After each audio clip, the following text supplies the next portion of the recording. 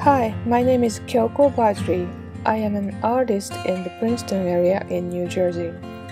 At the Lawrence Headquarter Library, my artworks are on the display from December 1st to 30th, 2022. The artworks are in the gallery of the library and 3 glass showcases near the reference desk. This exhibition includes some new pencil portraits and most of my work which were made in 2022. They don't have price tags at the library, however, most of them are available. Please feel free to contact me via my official website if you would like to own them. Lawrence Headquarter Library is located in Lawrence Township, New Jersey.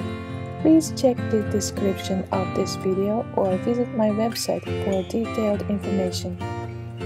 Please come and see my artwork of this year.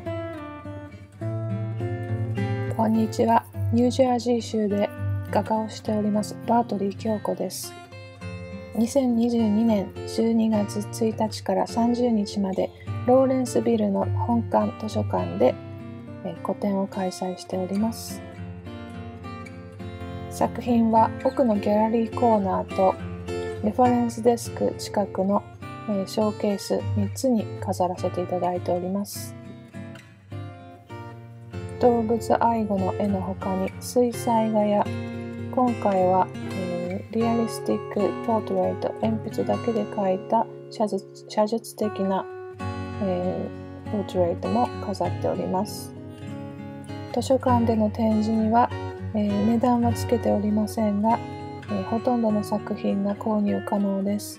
もしご興味がある場合は、私に直接ホームページなどでお知らせください。